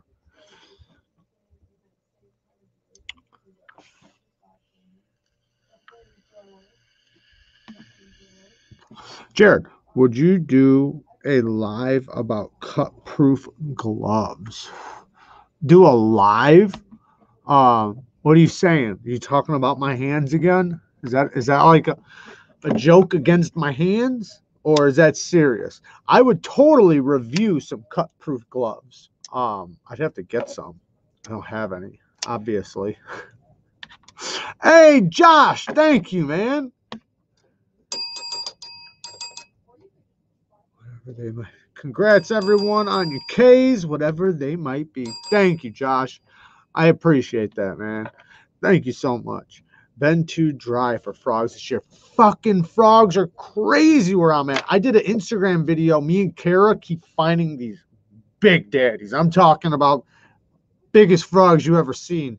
And we take a stick and we put it next to the frog. And if we're shining a spotlight in its eyes, it's blind, right? So it can't see nothing. So when we touch its nose with the stick, it goes, it just chomps at it. And I mean, it seems like the thing's aggressive, but it thinks a bug landed on it. So it's biting at the bug, but it looks so aggressive. Like it's like, argh, trying to get the bug. But these things are huge. Oh, Grateful Panic, he's blushing over there. Yeah, I appreciate you guys going over there and subbing to his channel. Anyone else? I'm stealing Jared's thunder from his live, but definitely check out EDC Journey's channel too, since he wants to steal the thunder.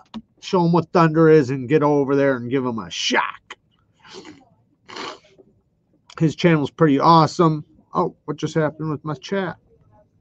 For gang banging frogs coming out the woodworks. Yeah, I did a post making it sound like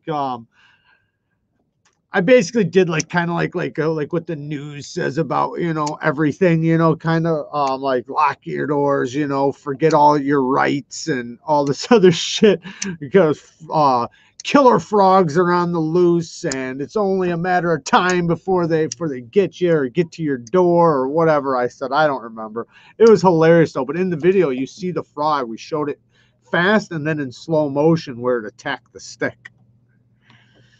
And this is every night these things are doing that. I mean, we can, it's only the big ones though. The little ones, they'll just jump. Maybe, what the hell? Where did that go? Maybe for a few, if there's interest. I don't know what that means. Hide your kids and your wife. Yeah, hide your family. I said all kinds of shit. I don't remember exactly what I said, but I should have played it because that would have been funny. But yeah, we have fun work because we're not too far from a little retention pond that just has so much life. Crawdaddies. There's beavers, but I don't think they're beavers. I think they're swamp rats. I forget the name of swamp rats. Anybody know the name of a swamp rat? What the actual name is of them? There's a name for them. Anyways, they're like beavers. So there's those. There's tons of frogs, giant frogs. And we go and mess with them, you know, at night. Go and flashlight hunt them. We lick them. Yeah, we look for the cane toads. We don't have any cane toads, but if we did, we'd be licking them. Nutri-Rat. I'll eat some frog legs. Frog legs are delicious. It's like greasy chicken. But I'll eat anything. Not a muskrat. I can't think of the name of it. It's not a muskrat. They're literally, they look just like a beaver. The only difference is instead of having a flat tail, they have a rat tail. That's really the only difference. But they're identical to beavers. No, not a muskrat. Fisher cat, no. Oh, here it is, right there. A nutria. Yes, a nutria. Sinister, man, you're smart. Yes, a nutria. Yes, I think that's what they are because that's what they look like. They look like nutria. They like, you know, like I was just saying, they have a rat tail instead of a big old flat tail, but they look just like you would never think it was anything else but a beaver. They look identical. They even act like beavers. But yeah, they're called like, you know, basically just, you know, water rats or whatever. Splinter. Yeah. Teenage Mutant Ninja Turtles. But they get big though. They get big. Yes, nutria do get big. We got a baby one over there. It's about this big, and then there's a big one. And what they do is they dig like holes next to the water, like a beaver builds a dam. These guys just dig holes next to the water that are hooked up to the water. So they actually swim into their thing, just like a beaver does. And they swim up and into their den that's underground next to the water. We have one that's also next to a retention pipe. So the retention pipe is going into the water, and he's got a hole dug next to it. So he literally lives on the side of the pipe. And then he uses the pipes to go from one retention pond to another. Yes, definitely. Mike Emler's next in 7 minutes. He's going live with Lindy Lou and Richie B, knife modders. I'm sure there's going to be tons of great information in there about knife modding. Yeah, a Southern barbecue. I actually watched somebody the other day cook one up and barbecue it. That's hilarious that JJ is saying that. They literally made barbecue out of one of those. A swamp rat. I've read that nutria is good to eat. They ate it. And they said it was good. His kids were eating it. His whole family was eating it. And he showed exactly how they do it. And I'd eat it. I was even telling Kara when we seen it, I'm like, all I can think about is barbecue now. Because when we seen it, you know, it was like, I don't think that's a beaver. And then we seen the tail and everything. We're like, oh, yeah, that's a nutria. And then I was like, oh, man, I just watched that video where that guy was cooking it. I said, fuck, and now all I can think about is barbecue. About to go hunt me some nutria now tonight. Good shit. That channel that I watch that on is the Mouse Guy. Do you guys ever see that guy? He makes mouse traps. He has like a farm and he catches mice, but he catches all kinds of shit because he makes these mice traps. And he likes to collect them too. He loves mouse traps. And he shows people how to eat different things, like of the forest that he catches. And one of the things, he caught one of those, so in a trap that was destroying somebody's property and or pond or something, because they destroy shit just like a beaver. Beaver, you know, if you got a lot of beavers, man, they'll destroy everything. So, well, you wonderful people, enjoy your time over at Elmer's Place. Thanks, Breeze. Thanks for always joining, man. Love you, cuz. The Mousetrap channel. Yes, the Mousetrap channel. I love that dude. I think that dude's great. The Frank Rizzo. Jerky Boys. He's fucking Frank Rizzo. Who? Frank Rizzo. We used to prank call people with that shit. That's hilarious. Sean Woods. Yes. Sean Woods. I think that's his name. Sean Woods. I think that's what it is. The YouTubers that snipe rats with night vision scopes. That's crazy. Who is this grateful? Wait, what? Who is this graded Parmesan channel? Oh, Todd Carr. Nick Martins is saying howdy to Jason. They're all saying howdy to Jason. What's up, Jason? Yes, here's the Mousetrap Guys channel right here. Hopefully it's the right one. I'm sure it is. Fiend's usually pretty good at that.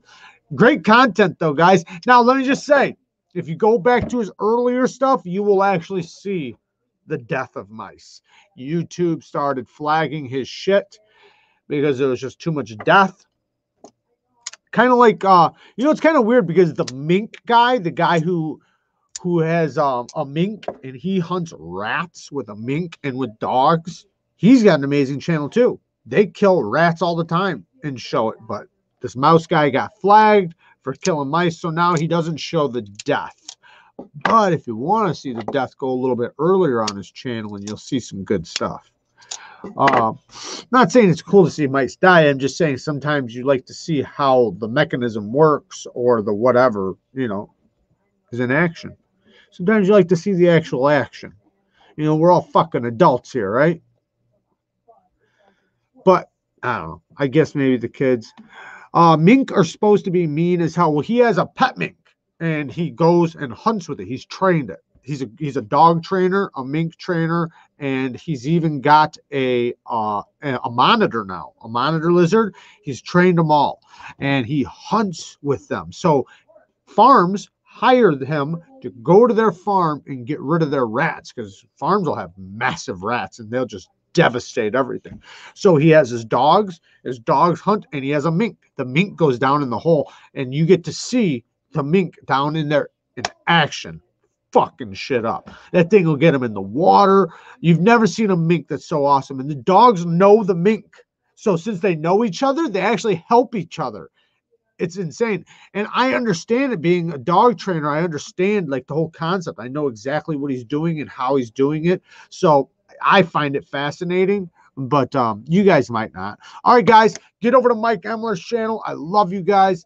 Thank you guys for hanging out with me. Don't forget Mike Emler's channel right now. We're all heading over there because Lindy Lou and Richie B from Knife Modders, you know, they're going to be talking about some badass mods and how to do this and how to do that and what not to do and things like that, all about your knives, how to fix things, how to not fix things, how to get rid of this. Who knows? I don't know. Let's go check it out. I love you guys. Peace. And thanks for all the donations, guys. You know,